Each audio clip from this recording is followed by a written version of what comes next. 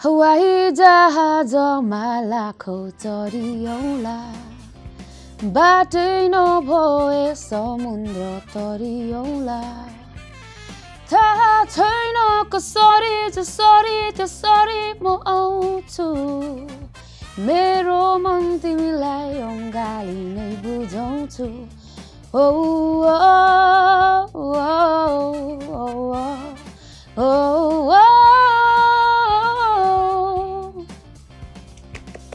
Thank you दुःख त लाग्छ जे भयो भने अलिअलि त अब यतिसम्म आएर लास्टमा अब Brought to you by Live On, the evening show at 6.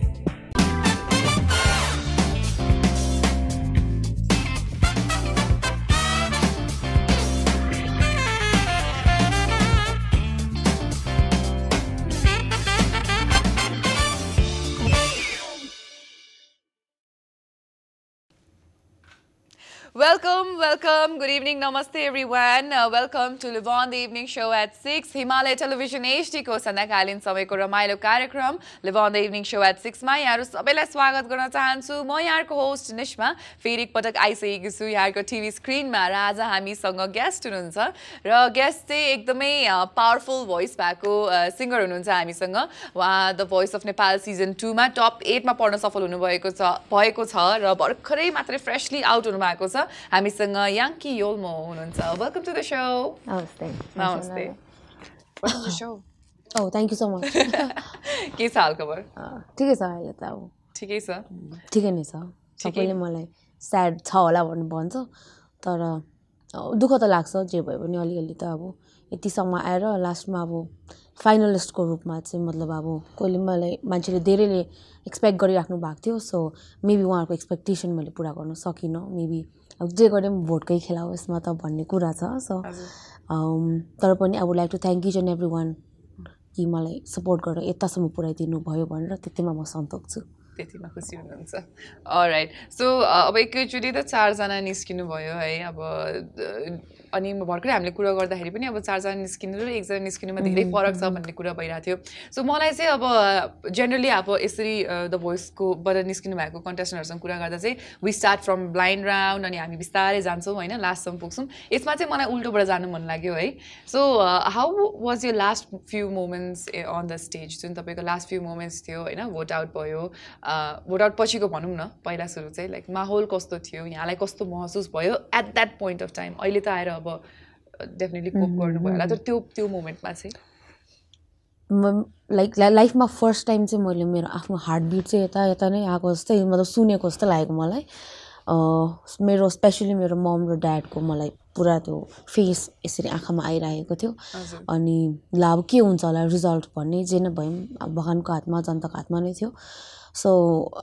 मलाई चाहिँ यत्रो त ढुकढुक भइरहेको थियो कि त्यति बेला चाहिँ अगाडिदेखिको नै पर्फर्मेन्स राम्रै भएको थियो सबैकोबाट राम्रै कमेन्ट्स पाइरहेको थिएँ मैले सो जजेसहरूले पनि मैले राजु सर प्रमोद सर र आस्था म्यामको पनि स्ट्यान्डिङ ओभेसन पाएँ सो आज लाइक पर्फर्मेन्स राम्रो भयो रिजल्ट्स जे भयो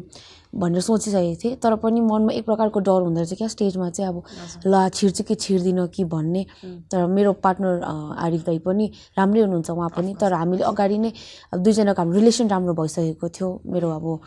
दाजु र बहिनीको हाम्रो रिलेसन भइसकेको थियो दुईजनाको है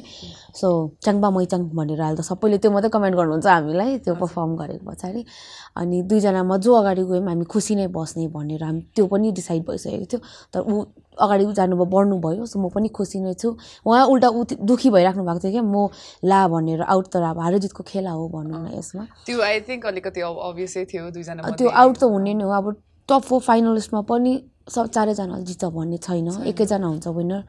तर मान्छेको मन जिते भन्ने कुरा छ मतलब छ मेरो चाहिँ सो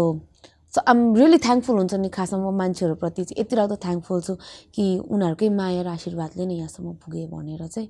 अनि स्टेजको कुरामा थिएँ खासमा चाहिँ म अर्को हुँदै गयो त्यो not a problem I think you are expressing yourself very well भन्नुस् अनि स्टेजमा फर्स्ट त्यो सिटमा बस्नु पाउनु नि एउटा मेरो सौभाग्य नै हो भनौँ न अनि हिजो रिजल्ट्स अब मतलब रिजल्ट्स भन्दाखेरि चाहिँ यति डरलाग्दो मलाई अब लिटरली शिवरिङ हुन्छ नि त्यहाँनिर अब पर्फर्मेन्स सक्यो त्यहाँबाट रिजल्टको टाइम आयो त्यति बेला अब कन्टेस्टेन्टहरू स्टेजमा आउनुहोस् यस्तो यस्तो भनेर बोलाउनु हुँदाखेरि आरिस दाइ र हामीलाई सबैलाई हात पक्रेर यसरी हामी बसिरहेको थियो सबैजना होइन म त यति डरलाग्दो कामेको I couldn't C people properly हुन्छ नि अब यति डरलाग्दो टेन्स भइरहेको थियो म ला के हुन्छ होला भनेर अनि सबै मान्छेहरू बोलेको मेरो त यसरी उड्दै थियो क्या कानबाट चुई उड्दै थियो रिजल्टको टाइममा त्यो हुटिङ क्राउडको हुट यस्तो मलाई त केही उस नै थिएन खालि मेरो आमा र पापाको फेस मात्रै मलाई आइरहेको थियो झलझल आँखा अगाडि चाहिँ अनि तर अब आरिस दाइ जानुभयो अनि तर पनि आरिस दाइ म यसरी आरिस दाइले अँगालोमा राखेको थिएँ मलाई अनि मैले आरिस दाइ भनेको थिएँ मैले चाहिँ उसलाई आरिस दाइ मेरो ढुकढुक चाहिँ मैले यहाँसम्म आइसकेँ मुटु चाहिँ अब मुखबाट फत्तै निस्केला जस्तै भइसकेको छ छिट्टो भनिहाल्नुहोस् भन्नुभयो अन्त उहाँको अनाउन्समेन्ट भयो यस्तो भएर सबै स्याड भयो तर मैले आँसु अब झारिनँ किनभने खुसी नै छु म भनेर त्यति हो मेरो सो रुनु भएन यहाँ चाहिँ okay so on this very note हामी चाहिँ एकपटक हाम्रो आजको पहिलो साङ्गीतिक विश्राम दिनेछौँ यहाँहरू कतै नजानु होला हामीसँग हुनुहुन्छ Yangki Yolmo Brought to you by Live On, the evening show at 6.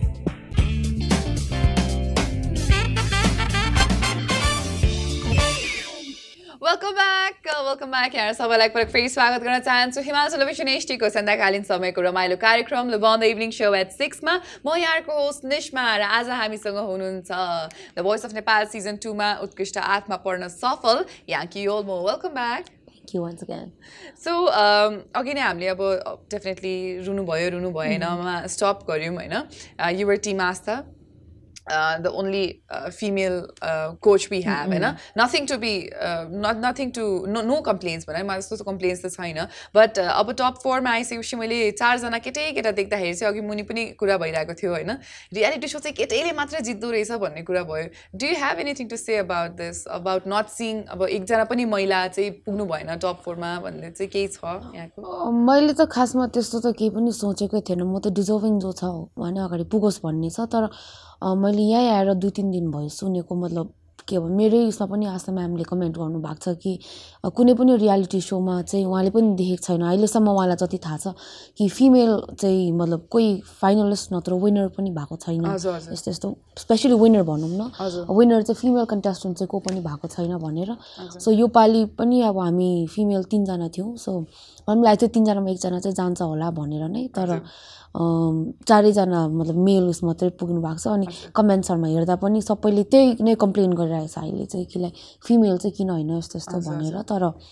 Maybe फिमेलहरूको votes कम्ती आयो होला त्यही कारणले फिमेल नपुग्नु भएको भनेर मेरो चाहिँ त्यति मात्र छ definitely I think straight up त त्यही नै हो होइन अब भोट्सकै कमीले नै हो तर मैले पनि खासमा यो पर्सपेक्टिभले खासै हेरेको चाहिँ थिइनँ तर अघि we had that conversation downstair with one of my colleagues अनि उहाँले नै भन्दाखेरि चाहिँ मैले है साँच्ची रियालिटी सो त भनेर सिङ्गिङ रियालिटी सो स्पेसली होइन डान्स रियालिटी सोजमा सायद छ होला सिङ्गिङ रियालिटी सोमा सायदै हामीले देखाएको छौँ होला female finalist which is ठीक छ we missed out next time maybe next season हुन्छ होला so यहाँले चाहिँ अब आउनुभयो द भोइस अफ नेपालमा होइन केही इमेजिनेसन केही एक्सपेक्टेसन लिएर आउनु भएको थियो होला आफ्नो एउटा आशा हुन्छ अथवा मैले चाहिँ यस्तो हुन्छ होला है भन्ने सोच्नु भएको हुन्छ होला होइन कस्तो थियो त यहाँको जुन एक्सपेक्टेसन हुन्छ अनि जुन रियालिटी छ म्याच हुन गयो कि कस्तो भयो खासमा त म यतिसम्म पुग्छु भनेर मैले सोचेको पनि थिइनँ मैले खालि किनभने मैले क्लासेस पनि गरेको छैन म जहिले पनि कहीँनिर सबैले राम्रो गाउँछ भनेर भन्दाखेरि सबैले मलाई यस्तो यस्तो ट्राई गर भन्दा म आफै माथि मेरो सेल्फ कन्फिडेन्स थिएन त्यति बेला चाहिँ बिकज म ट्रेन पनि छुइनँ है अनि प्लस अब रियालिटी सो भनेको कि त नेपाली हुन्थ्यो कि त के अरे हिन्दी हुन्छ उता त अब इन्डियातिर त अनि मलाई के लाग्थ्यो भने म मतलब ट्रेन छुइनँ अब हिन्दीमा गए पछाडि क्लासिकल बेस ब्याकग्राउन्ड हुनै पर्यो तपाईँको अनि नेपालीमा गएर पनि तपाईँको यो आधुनिक गीतहरू यस्तो गाउनै पर्यो सो क्लासिकल बेस हुनु पर्यो जुन चाहिँ मेरो छैन किनभने मेरो जनरै वेस्टर्नपट्टि थिएँ म सो म जहिले पनि वेस्टर्न गीतहरू प्रायः गाइरहेको थिएँ अनि डर लागिरहेको थियो मलाई भोइस अफ नेपाल आउँदाखेरि पनि यतिसम्म पुग्छु भनेर त मैले सोचेको पनि थिएन अनि तर हुन्छ नि अब मेरो एक्सपेक्टेसन यति साह्रो थिएन तर पनि यता पुग्दाखेरि चाहिँ आफैलाई मतलब खुसी लाग्छ कि अहिले चाहिँ त्यस्तो कमी पनि छैन रहेछ अब यहाँसम्म पनि के अलिकति थियो होला भित्र भनेर नै पुगे जस्तो लाग्छ अनि यहाँ आएर मैले यो क्वेसन सबैलाई एभ्री टाइम गरि नै रहेको छु आजकल झन् स्पेसल्ली चाहिँ कि तिमीहरूलाई भोइस अफ नेपाल आएर केही चेन्जेस आएको जस्तो लाग्छ आफ्नो भोइसमा भनेर किनभने मलाई चाहिँ लाग्छ कि मेरो चाहिँ अझै स्वर डिफ्रेन्ट मतलब अलिकति अझै पलिस भएको जस्तो लाग्छ so maybe I can still work on हुन्छ नि त्यसको लागि चाहिँ अझै पलिस गर्ने खालके ओके भनेपछि यहाँले जुन पहिला क्लासेसहरू नलिनु भएको थियो अब त यहाँलाई क्लासेस दिइन्छ नि त होइन जुन त्यहाँनिर यहाँहरू बस्नुहुन्छ फर फर्दर राउन्ड्स यहाँलाई ट्रेन गरिन्छ सो त्यसले फरक पारेको छ जस्तो चाहिँ लाग्छ सो अरूहरूलाई चाहिँ लाग्छ कि लाग्दैन रहेछ कतिले लाग्यो भन्छ कतिले खै लागेन भन्छ जस्तो त्यस्तै लाग्छ मेबी उहाँहरूको ट्रेनिङ पहिले भएर हो किन खै मलाई थाहै छैन ओके सो भनेपछि यहाँको रियालिटी चाहिँ एक्सपेक्टेसन भन्दा बेटर भयो त्यो चाहिँ हो Nice. Congratulations. That's really happy to hear. It's really nice to hear that. So,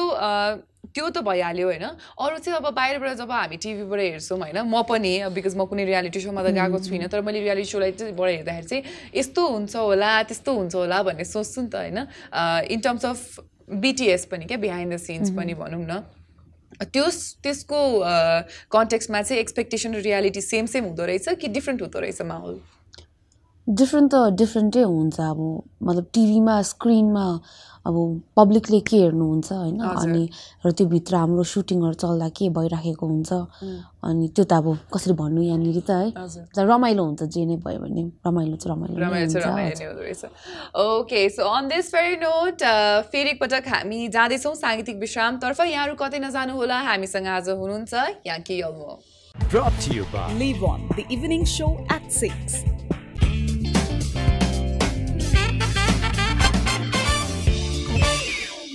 welcome back फेरि एकपटक स्वागत गर्न चाहन्छु यहाँहरू सबैलाई हिमालय टेलिभिजन एचडीको सन्ध्याकालीन समयको रमाइलो कार्यक्रम leave on the evening so at 6मा यहाँलाई थाहा नै होला त्यही पनि जानकारी गराइदिउँ हाम्रो यो कार्यक्रम चाहिँ हप्तामा 7 दिन जाने गर्दछ र यहाँहरूले हरेक दिन विभिन्न सञ्चालिकाहरूलाई देख्न सक्नुहुन्छ र आज चाहिँ मेरो पाली म चाहिँ निष्मा र आज हामीसँग गेस्ट हुनुहुन्छ Yangki Yolmo welcome back so अब एक्सपिरियन्सको कुरा त गरि नै हाल्यौँ होइन तर अब अस्ति अन्जुजीसँग कुरा गर्दाखेरि पनि तपाईँले चाहिँ एकदम माया गर्नुहुन्छ भन्दै हुनुहुन्थ्यो उहाँले होइन भनेपछि एक किसिमको बन्ड भइसक्छ नि त सबैजनाको so who was your best friend in the voice of Nepal season 2 आफूले एकदम अब यो चाहिँ लाइफ लङ फ्रेन्डसिप जान्छ है भन्ने किसिमको चाहिँ खासमा फर्स्टमा आउँदाखेरि त के भन्छ मैले त फर्स्ट अब मेरो इन्डियाकै साथीहरू टाढो टाढोको सबैजना यसरी हामी थियौँ 6-9 जना जस्तो चाहिँ इन्डियाबाट नै आएको थियो अनि त्यहाँदेखिको उनीहरूसँग पनि एउटा स्पेसल बन्ड अहिले गीता दिदी अहिले हामी सँगै आएको अहिले सँगै नै दुईजना सेम प्लेटफर्मबाट सँगै नै निस्किरहेको छ अहिले सो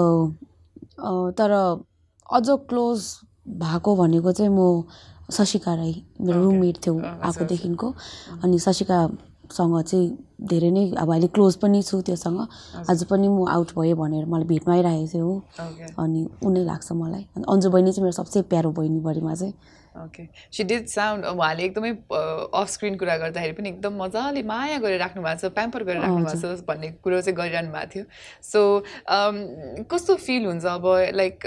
बिकज सबैजना फ्यामिली जस्तो भनेर बस्नुभएको हुन्छ नि त सो सबैभन्दा धेरै मिस त कन्टेस्टेन्टै हुन्छ कि क्या जस्तो लाग्यो मलाई त्यस्तै हुन्छ आज मतलब आउट भएर आजदेखिको नै पनि हामीलाई कन्टेस्टेन्ट मात्र पनि होइन मतलब धेरै मान्छे नै चिन्यो त्यहाँनिर माथि अब भोइस अफ नेपालको सेटमा जहाँ जो हुनुहुन्छ मतलब सबै टेक्निसियन दाइहरूदेखिको लिएर सबैजनासँग नै मतलब त्यो आउट भएको बेलामा उनीहरू सबले मलाई आएर अङ्गाला मारेर एकजना दाइ ल्याएर अब डल्ली डल्ली भनेर म कसलाई भन्नु मलाई याङ्की पापाहरू भन्दै जिस्काउनुहुन्थ्यो विनेश दाइले अनि याङ्की पापा भन्दै म कसलाई भन्नु सबैजना अब मन दुःख गरिराख्नु भएको थियो हजुर सबैलाई नै राम्रो भएको छ अनि त्यही अब हाम्रो यो सबै कन्टेस्टेन्टहरू छन् सबै फ्यामिली जस्तो नै भइसकेको छ कोही दाजु कोही बहिनी कोही साथीको रूपमा त्यसरी अहिले मतलब हामी छु अनि अलिकति दुःख लाग्दै चाहिँ अब एन्डमा आइसक्यो हुन त फिनालेमा हामी पर्फर्म गर्नु पाउँछ तर त्यो पछाडि हुन्छ नि मतलब अब उनीहरूलाई त्यति भेट्नु पाउँदैन होला त्यो भन्ने चाहिँ मतलब दुःख मन छ अहिले पनि अनि अन्जु बहिनीलाई पनि अस्ति फर्स्ट अब किनभने मभन्दा अगाडि बहिनी आउट भएको थियो शशिका पनि मभन्दा अगाडि नै आउट भएको थियो अनि अन्जु बहिनीलाई त मैले मेकअप लक गरेर नजा भनेर मैले अझै राखिरहेको थिएँ हजुर उसलाई त्यस्तो राखिरहेको छु मैले आज पनि अझसम्म मलाई त्यो पिनकोड थाहा छैन कि ऊ भाग्छ होला ला भनेर हामी त अब त्यति टाढो अहिले नै जानु मिल्दैन सो ऊ चाहिँ जान्छ होला भनेर पिनकोड लक गरेर राखिदिइरहेको छु मैले सो त्यस्तो किसिमको बन्ड चाहिँ हुने रहेछ सो अब अलिकति चाहिँ मलाई यहाँको कोच आस्थाजीको बारेमा थाहा पाउनु मन थियो so how is C as a coach उहाँको कोचिङको बारेमा केही भन्न चाहनुहुन्छ कि आस्था म्याम जस्तो मैले ओपन फ्र्याङ्क सफा मन भएको भनौँ भने मैले अहिलेसम्म कोही पनि देखेको छुइनँ र अहिले यो यत्रो ठुलो टेलिभिजनमा म भन्नु पनि चाहन्छु होइन कि मान्छेहरूले मलाई पर्सनल मेसेज गर्नुभएको थियो कि हुन त अब म कोही कसैको बारेमा नराम्रो सुन्नु मलाई मन पर्दैन अनि मलाई उहाँहरूले पर्सनल मेसेज गरेर तिम्रो कोचको चाहिँ यो स्क्रिनमा धेरै रुनुहुन्छ नि त अन्त सबैजनाले चाहिँ मलाई सोध्नुहुन्छ कि मतलब आस्था म्यामको चाहिँ नाटक हो कि के हो भनेर भन्नुहुन्छ क्या सबैजनाले अनि हुन्छ अब कस्तो लाग्छ नि है त्यस्तो भन्दाखेरि दे थिङ्क लाइक उहाँले प्रिटेन्ड गर्नुभएको होला स्क्रिनमा मात्रै उसको नाटक बेसी भयो भनेर कमेन्ट गरिराख्नु भएको हुन्छ तर म यस्तो भन्नु चाहन्छु कि हुन्छ नि आफैलाई त्यो प्लेसमा राखेर हेर्नुहोस् होइन तपाईँलाई कस्तो हुन्छ उहाँ जे रुनुहुन्छ त्यो उहाँको इनर इमोसन हो अझै स्टेजमा मात्रै होइन अझै अफ स्क्रिन हेर्नु पऱ्यो भने अझ झन् कमुलो छ क्या मनको चाहिँ अब सुपर इमोसनल हुनुहुन्छ उहाँ अनि मनको सफा हुनुहुन्छ अनि जे छ भनिदिइहाल्नुहुन्छ क्या मैले मनमा चाहिँ राख्नु हुँदैन कुरा चाहिँ अनि सबसे अब मनको close I also fail the same thing अनि अब उहाँलाई पनि भनेको थिएँ मैले क्रिटिसिजम त थुप्रै आयो पनि होइन यस वर्ष यहाँलाई भनेर कुराहरू हामीले गरेको थियौँ एनिवे अब चाहिँ लेट्स मुभ अन है अब आइसक्नुभयो याङ्कीजी केही सुरिलो हुन्छ नि लाइक आफ्नो आवाजमा केही सुनाइदिनुहोस् हामीलाई सुरिलो भन्दा पनि हामीलाई मोर अफ बोल्ड पनि सुरिलै त हुन्छ तर बोल्ड हुन्छ नि I want to hear some song from you अलिकति सर्दीले चेपिरहेको छ मलाई त कि तर प्रब्लम आइम स्योर राम्रो साउन्ड गर्छ लाइक के मैले यता गाइसकेको गीतहरू गाउँदा हुन्छ होला एनी सङ हवाई जहाजमा धेरैले मन पर्नु भएको थियो त अलिकति लाइन गाइन्छ नि है हवाई जहाजमा लाखौँ चढियौला बाटै नभए समुद्र तरियौला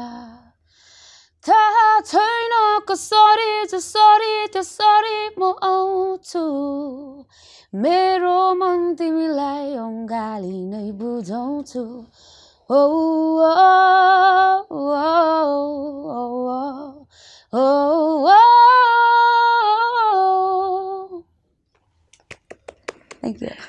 Thank you so much. That was so nice. I'm a big fan of your voice. Thank you so much. मलाई एकदम मन परेको थियो तपाईको भोइस मैले पहिलो पटक सुन्दाखेरि तपाईको I think solo performance is one of the most viewed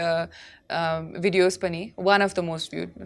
नभए पनि one of the most viewed छ हैन मैले दुई तीन चोटी रिपिट गरे पनि हेरेको छु तपाईको first performance I am in awe of your voice है and I can see तपाई अब पछि like you're going to go like really far in life with music है अब अहिलेलाई भने चाहिँ हामी जाँदैछौँ फेरि अर्को साङ्गीतिक विश्रामतर्फ यहाँहरू कतै नजानु होला हामी एकैछिनमा फर्केर आउनेछौँ Brought to you by Live On, the evening show at 6.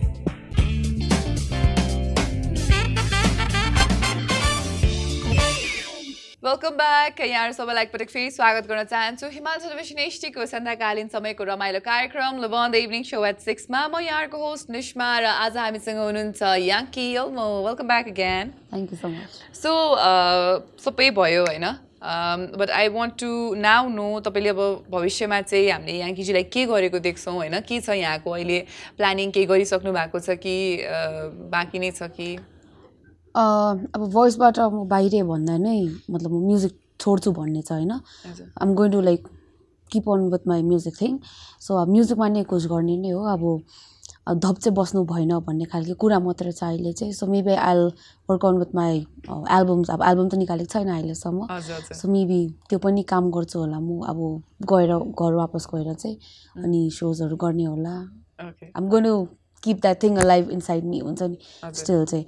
तर के भन्नु गो विथ द फ्लो नै गर्छु मैले त्यही सोचेको थिएँ भोइस अफ नेपाल आउँदाखेरि पनि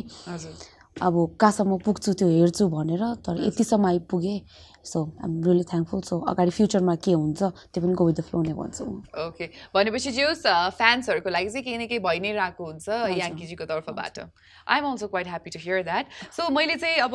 एक दुईवटा स्मल ऱ्यापिड फायर जस्तो छ होइन तपाईँहरूले कन्टेस्टेन्टलाई त अब सबै कन्टेस्टेन्टलाई भित्र बाहिरबाट चिनिसक्नु भयो होइन सो मैले चाहिँ जस्तै हु इज द स्विटेस्ट वान भनेर सोद्धाखेरि please give me a name है त है okay okay will start with sweet one Anju Innocent one. Bikash. No, Sanish. Sanish or Vikas? Sanish. Okay. Funny one. Bikash. Action hero type ko koi. Arif. Emotional one. Geeta Didi. Okay. Good looking. Go on. Sanish bhai. Okay. Sanish got named twice. Cute लाग्छ भाइ sweet छ धेरै Yeah, he is definitely. मैले त्यो भन्नुको meaning चाहिँ फेरि I don't find him good looking भने हैन. He's actually quite good looking. पुरै स्वीट छ. Yeah, he's actually nice. So, the winner of the Voice of Nepal season 2? म त अब जे भयो मेरै टिमको नै होस् भन्छु. So, Arif it is. Okay, nice. So, Yankee ji, as a समय निकालेर यहाँसम्म आइदिनु भयो है. Thank you so much. Thank you so much. And यहाँको journey अब सक्यो The Voice of Nepalमा, but I'm sure musicमा यहाँको journey धेरै टाढासम्म जानेछ. अनि congratulations, धेरैजना top 8मा पुग्नु पनि हुन्न हैन. I think it's quite a big thing. त्यहाँ टाढाबाट आउनुभयो होइन यति धेरै माया पनि पाउनुभयो you were one of very celebrated contestants भन्छु म होइन सो त्यसको लागि पनि कङ्ग्रेचुलेसन्स अनि भविष्यमा कतै सायद यहाँले कन्सर्ट दिनुहुन्छ होला अनि म होस्ट गर्छु होला भन्ने मलाई पनि एक्सपेक्टेसन छ है thank you so with all the best wishes your gift from Levon for your beautiful hair I love the color Thank you so much segment उहाँको कपालको बारेमा कुरा गरौँ कि जस्तो लागिरहेको थियो but anyway so please use Levon and यहाँको कपाल पनि राम्रो होस् यहाँको करियर पनि राम्रो होस् म्युजिकमा अझै यहाँको फ्यान्सलाई अझै यहाँले दिनुहुन्छ है so thank you so much and with this everyone thank you so much for watching today's episode आशा गर्छु यहाँले आजको एपिसोड मन पर्यो होला र यति भन्दै मनिष्मा I'm signing out have a wonderful time ahead Brought to you by Live On, the evening show at 6.